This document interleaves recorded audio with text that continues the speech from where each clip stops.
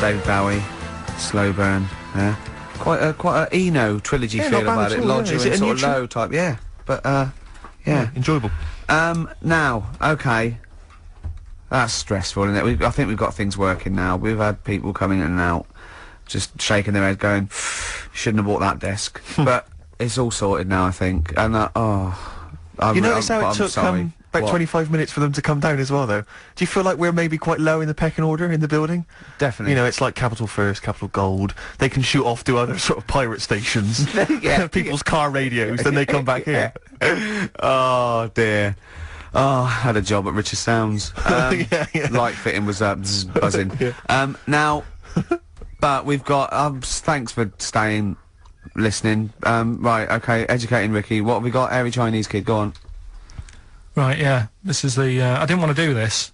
What do you mean you didn't want to do it? Well, I wanted to give you three, and I gave you one. It was like the alien man gets a beard or whatever. Yeah, which was total rubbish, so this one should be better, maybe. Hairy Chinese Kid. Right, well, we've talked about hairy people in the past.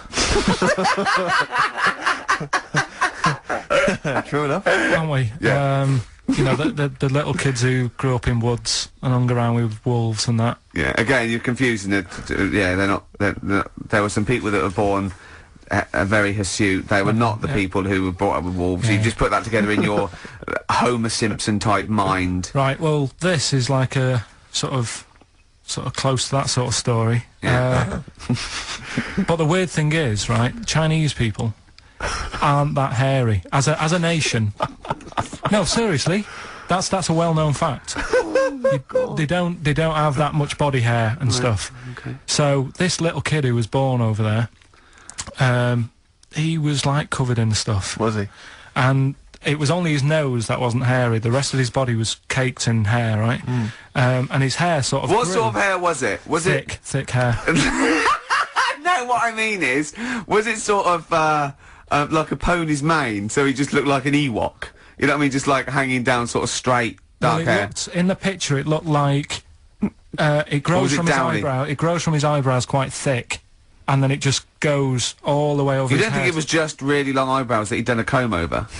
No, it was all over his body. It had a picture of, like, his back and that. Yeah. And, had he styled it? Had he styled it at all? Did he have it in a quiff, or...? No, it was just hanging everywhere. all over him. Yeah.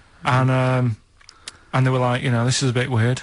Happening in China, where we're not normally that hairy. That was the scientist speaking there. Yeah. And the local press and that were getting him down, calling him Monkey Boy and all this. Oh.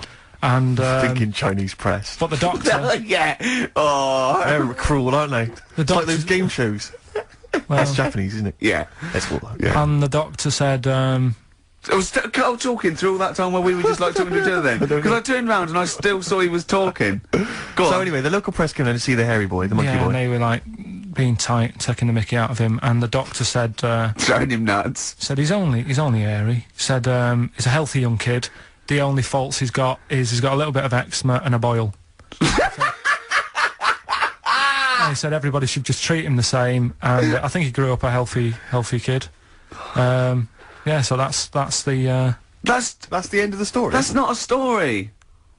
Why? But I've got nothing. I don't know what to say to that. So someone in China was born slightly hairier than the rest, and he was normal apart from eczema and a boil. That to me isn't a story.